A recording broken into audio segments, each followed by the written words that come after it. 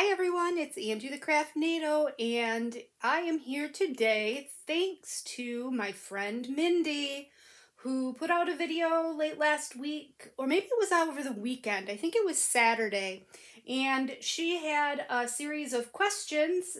Someone had tagged her to answer a series of questions, and she in turn tagged me. So this video, I'm going to answer those questions that were in that tag, and I am going to pass it on to two more lovely people who you will know who they are because it's in the title of the video.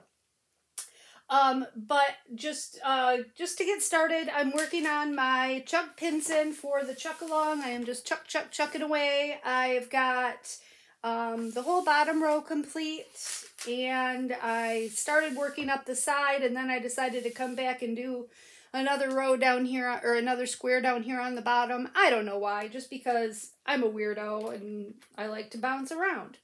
So let's get right started into the questions. So the first question, and there's only 5, so we're not going to be here forever and a day, and this is not going to replace my normal weekly whip and chat, so I'm still going to do that. I'm going to try to get on a schedule with my whip and chats just so that I'm being a little bit more routine, getting a little bit more of a routine, and I'm thinking that my whip and chats from now on are going to be on Thursdays, so you can look out for that tomorrow. Today is Wednesday, obviously, if I said I'm going to do it tomorrow. I think you guys all know the days of the week. I don't have to point that out for you. Anywho, let's get into the questions. So the first question that was asked in this tag was, what was your favorite diamond painting that you've completed? And I'm going to have to answer 2 of them. I have 2 absolute favorite diamond paintings. The first one would be Artemisa by Enes Guerrero from Diamond Art Club. I absolutely thoroughly enjoyed doing that diamond painting so much. I've talked about it in the past. I've showed it in the past. Y'all, if you've been around a while, you know how much I absolutely loved it and do love it. I don't have it hanging up anywhere yet. I really want to get it hanging up somewhere. That's one of my goals before the end of the year, is to get that framed and hung up. But it's quite a big one. It's like 56 by 103 or something like that. So it's quite a big one, and I'm afraid that the method that Jeff and I have been using to frame them is going to be a little bit too heavy just because it's so big. So that's why I've kind of held off on doing that one quite just yet. My second, and not second favorite as in it's second to Artemisa, but my other favorite diamond painting that I've completed is The Sweet Life by Chuck Pinson. I did that one last fall, I believe, and it is hanging beautifully in my living room, and I look at it every day, and I think that the charting on that was just spot on perfect. There are so many little details that you can see. There's like smokestacks coming from smoke coming from the chimney of a far off cabin that you can make out that blends in with the stuff in the background of it, and you can see the shingles on the roof of a far off barn and silo, and it's just really, really, I love it. One of my favorite diamond paintings. I don't know if that one is currently available on Diamond Art Club, but definitely that was my 2 favorite diamond paintings that I've ever done. Running a close second behind those, and I'm just going to mention it because why not? I've got you here. I actually did a square drill 30 by 30 mandala that was from a budget-friendly site. I believe it was from DP Clubs. Yeah, it was from DP Clubs, and it was only like $5.35, and that thing turned out so nice. That has got to be my second favorite diamond painting that I've ever done. And I've done a lot of diamond paintings and a lot of, you know, higher end diamond paintings and a lot of really big ones, but that one ranks right up there. So those were my favorite diamond paintings. So I kind of cheated a little bit and answered that question and gave you a ranking, but that's okay. I'm going to cheat. So the next question is, who is my favorite diamond painting artist? Well, I think that for most of you, you would know who that is. Actually, that is going to go right along with my favorite diamond painting, because I have two favorite diamond painting artists, and they are both, they couldn't be more different from one another, and their style of art could not be more different. My absolute favorite is definitely Chuck Pinson. I love all of his pieces, even the ones where I'm not, you know, so much like the tropical ones. I don't have any of those. I'm not so much into that as far as, it's not necessarily something I would display or hang up, but they're still beautiful and they're still gorgeous works of art. And just over the course of the past couple, I don't know, has it been a couple years now that Chuck-a-Long's been going on? Is this Chuck-a-Long 4 that we're in? So that means this has been 2 years? I don't know. In any event, watching the interviews with him that Mindy and Maritza had on Mindy's channel during the Chuck-a-Long, he's just such a great guy. He just seems like such an authentic individual and somebody that you'd want to sit down and have a coffee with and get to know. He just seems like a really, really down-to-earth, great guy, and that's not why I like him as an artist. I like him as an artist because I think his art is absolutely gorgeous. And I love landscapes. I've always been a big fan of landscapes. Landscapes are probably one of, you know, my favorite genre as far as diamond paintings go, or any art as far as that goes. I'm a big fan of landscapes, so I do like his art. Is my favorite. My other favorite artist would be the artist that did Artemisa, which was my favorite diamond painting, and that's Enis Guerrero, and she licenses through Diamond Art Club. I'm not aware that she licenses her art as diamond paintings through any other company. I've never seen any from any other company, but then again, I haven't really looked. But she has she has very dark images, and it's a very distinctive art style. She has done, she's the artist that did Rococo Dream. She did Key of the Savage Garden. She did Artemisa, and she did the new one that just came out last Saturday, the Lunam Palagrosum or whatever it's called. I'm not thinking of the name correctly, but it starts with Lunam, I know that. I did, of course, order that. Yay! So I will, and UPS says it's supposed to be here tomorrow, so be on the lookout for an unboxing of that, because I will definitely be getting straight into that box as soon as it gets delivered. No matter what I'm doing, I'll stop what I'm doing and come in and record that unboxing, just because I'm so excited to see a new one from Enis Guerrero.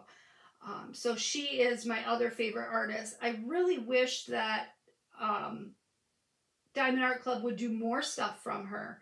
I think that there's a lack in the diamond painting world of artists that do art like hers, and I think that people do like, I know it's not for everyone, and I know there's a lot of people who think that it's too creepy or too dark or not something they're interested in, but you know, there's a style for everyone, and I really dig the just the mood of her diamond paintings. So I'm a big fan. So her and Chuck Pinson are my two favorite diamond painting artists. All right, moving right along. Let's see. Let me put these drills down before I look at the next question. What diamond painting do you look forward to starting the most? Well, that is an easy one. I told you guys when I did the unboxing for this that this was the diamond painting that really got me to where I wanted to. For a very long time, I did only very small diamond paintings, 30 by 40s, 40 by 50s. I might have done like a 60 by 8, 60-ish by 80-ish. But I had never done anything larger than that, and I was frankly very, very intimidated by the thought of it. But I absolutely fell in love with an image that I knew that I had to diamond paint. And it was out of stock forever. We're talking months it was out of stock. And I waited and waited and waited for it to restock. And when it finally did, it of course sold out again right away. But I was able to get my hands on it. And I absolutely cannot wait to get started on it. And that is Christmas Morning, which is a Diamond Art Club diamond painting. And I'm not sure who the artist is, or if it's like a stock photo, or you know what I mean, or not a stock photo, but a licensed image. I'm not sure if there's an artist. I think it might be McNeil Studio. I think. Don't quote me on that. If you're interested in seeing what it looks like, it is on, you can look it up on Diamond Art Club's website. Christmas Morning. It is a monster canvas. It's huge. It's over 100 centimeters by like 70 some, I think. It's very, very big, but that is the diamond painting that was it was my unicorn. It was the one that I sought after for a very long time, and I waited for a long time to get my hands on. I finally do have it, and I am just anxiously awaiting the time when I can get started working on it. So, and that time is fast approaching because Christmas is going to be here before you know it. So that's the answer to that question. The next question is, what event are you most looking forward to? You guys are going to know the answer to that. I am most looking forward to Gnomevember. Yes. And why I am most looking forward to Gnomevember is twofold. One is that I'm really looking forward to it because it's the very first time that I will be involved in co-hosting an event. I will be co-hosting it with Mindy from Mindy's Diamond Moment. And she was sweet enough to ask me if I'd like to co-host that with her. And I couldn't be more excited. I have plans and ideas in my head, and I'm just really excited, and I hope it goes well. And I hope that I will be able to continue to host diamond painting events after that. And so that's what I'm looking forward to the most.